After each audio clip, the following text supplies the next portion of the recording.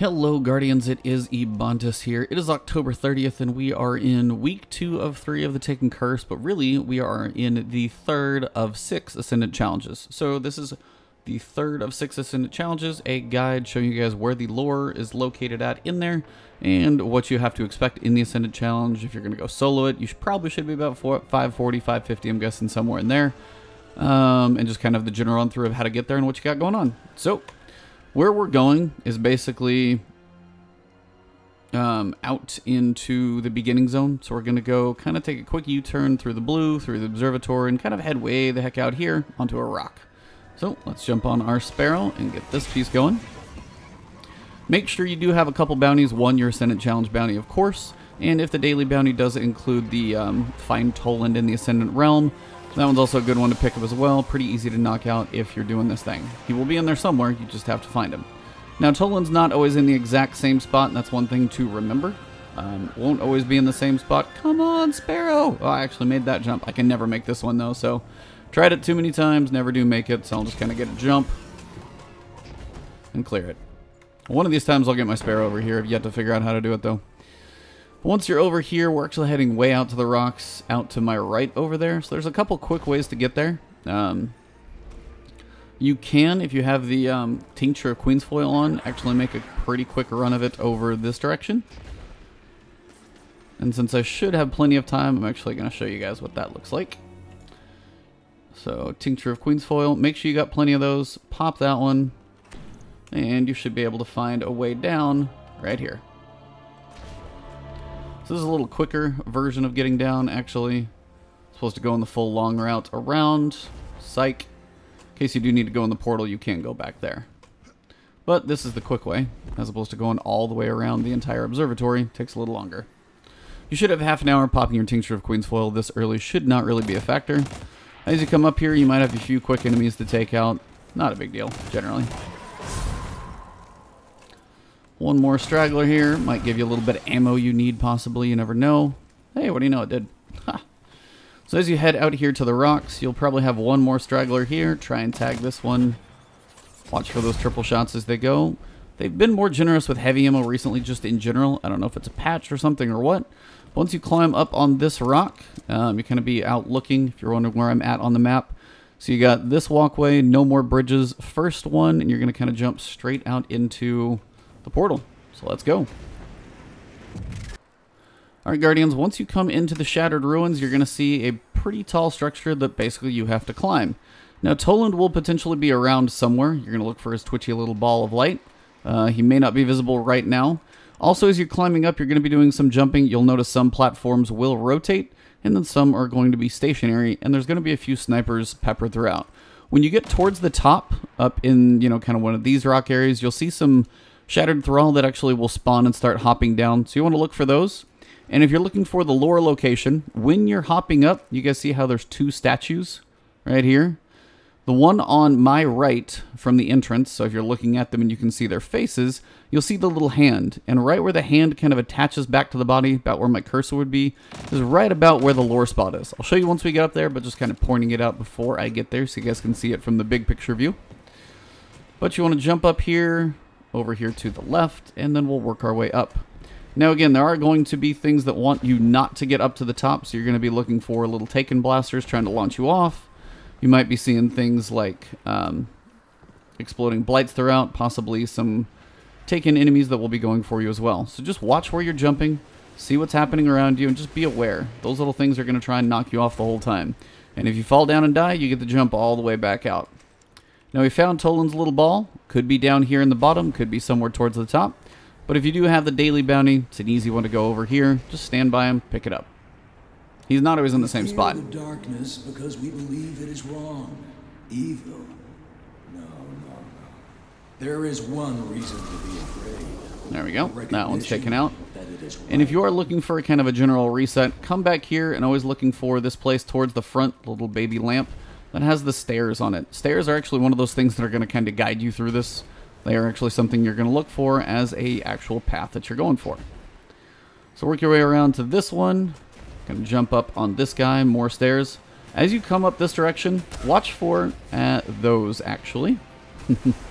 as I was just talking about. Now, there are going to be some taken enemies. Look for the Vandals if you see them.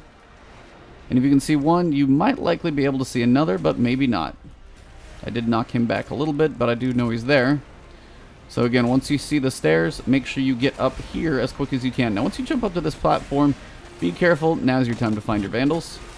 See if there's any around. Check your surroundings. Nothing yet.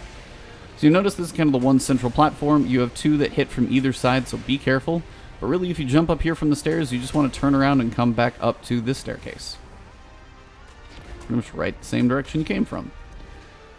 Now, there's another blaster. These are the two statues. The lore is actually going to be tucked over there. And we've actually got a hobgoblin over there. Might be able to take him out a little early. There you go. So usually what I try and do if I see a blaster getting ready to charge, this is one of the rotating rocks, so be careful when you're on it. I kind of actually whiffed it there, so you guys can see. If you do fall down, just take a second, gather your surroundings. This is that central platform I was jumping from before. I was looking for the stairs, so I actually want to get to the other side of it. So wait for one of the blasters to go. Make sure you have at least a somewhat safe spot to land. These edges are safe. Come back to the middle, and look for the stairs again. Fall down, it's not the end of the world. Now, if you're going for the time trial, that's going to be a little different. If I do that one, I actually will try and show you guys a time trial run on a separate video, just because I know some of you guys are looking to complete this thing. Others of you are looking to just honestly knock out all the triumphs and achievements. So this is the little hand I'm talking about. Got a Vandal up top. Excuse you, sir. Got to get a view on him. Maybe I knocked him down. I don't know. But when you head towards a couple of these, you're going to have a little tricky landing spot. Now, that was a little closer than I would have liked, but you'll notice, you'll see the ground basically have that taken blast. Come over here across this way, same thing. Usually going to be in the middle, so if you land on some of the edges, that'll help. Watch for your Vandals. And again, as you get closer up, there are going to be some enemies that eventually spawn up on that top section. Now, if you're looking for the lore piece from here, wait for it. Jump on the giant orb. Now, I've already picked it up so you can't see it, but it would literally be right there. So just tucked on that one. This is not a bad place to wait for this rock to actually have a pretty smooth surface, or if you want to jump back, you can use this one, as long as you don't get popped up in the air, to try and come up here. Watch the blaster. Up here to the stairs. Again, stairs, they do not rotate. Now, you guys can notice once you get up to about this tier, this level, you're going to see some Shadow Thrall spawning. This is my good old go figure, just melting them down. You might have two waves that should not be infinite, to my knowledge. They do eventually stop spawning at some point. Or I could be completely wrong and they're just going to keep going. Maybe if it's just me standing here. So there are about 3 waves of those. Then you can work your way around to this platform, a little geode. Jump on the statue head. If you're looking for the eggs for Wishender, there is one of them when you get towards the top, kind of tucked behind almost one of these little hanging spires over here. So when you get towards the top, look for that one. If there's any more in here, I definitely missed them, but that's one of them for you. Head towards here, and we're going to have a big phalanx that spawns in the middle. So you'll notice there are blasters around the edges of this. So what you're actually really going to want to do, hang out towards the outside and try and finish this guy in one way or another. You can use super, you can use sleeper, whatever you got. Try and do it quick because he gets to be a little annoying. Now if he jumps down, you want to be very careful because he will try and blast you off the edge. If he jumps back up, you know, try and finish him quick. If he jumps back down, hit him with a grenade, super. I've seen people kill him pretty quick with just your own super. May not be quite as fast. I'm just showing you guys, if you do have to work him down, do it from range. Actually, he did die. And my chest spawned. Oh, he died quicker than I thought he did.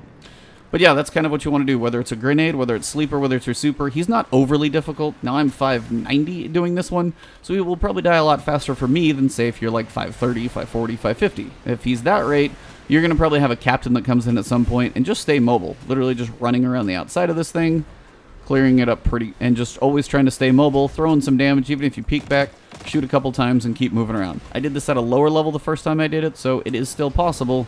Just keep in mind, watch for those Vandals. They will hurt a lot more if you're at a lower level. And that is the Ascendant Challenge for this week. This is Ascendant Challenge number 3. This is Shattered Ruins, and it is October 30th. Hopefully this video did help you guys out. If you did enjoy it and you found it helpful, leave a like below. Definitely helps me out on all my videos. You can follow me on Twitch or Twitter. It's Ebontis on both. But if you did find this one helpful, I do videos like this all the time. So subscribe to the channel, hit that subscribe button and the alert bell. Keeps me in your feed when I put new stuff out, and also helps support the channel growth, which lately has been absolutely amazing. Breaking 20 just absolutely is blowing me away. So thank you all for the support. Hope you're having fun. Make sure you guys check out the Curse from Amanda Holiday. The quest from Amanda Holiday and all of that stuff she's got going on. If Festival of the Lost is not around and you're watching this, well, it was around previously. But for the rest of you guys, jump on through that portal, and let's head on out. And you just pop out here into the spine of Keres. But thank you all for tuning in, and if you do for some reason want to jump back in there, potentially you can do that on other characters, or you might just have to reload the Dreaming City. If you're going for the time trial, things like that, you may just have to reload it. But thank you all very much, have an awesome one, and I will see you in the next one. Enjoy your week.